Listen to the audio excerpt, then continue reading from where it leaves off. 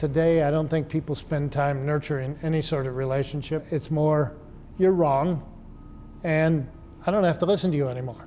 I'm going to unfriend you.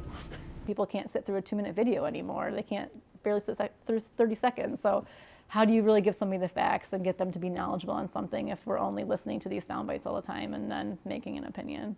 Is it just the media, or? I think it's a general digital divide, that it's not the media. I think it's all driven by the media.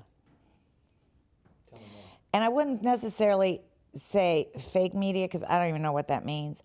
But I have to tell you, the media is, honest to God, if this stuff, if what went on 20 years ago, I mean, it would be blasphemy. I mean, I think they're totally irresponsible. Totally, totally.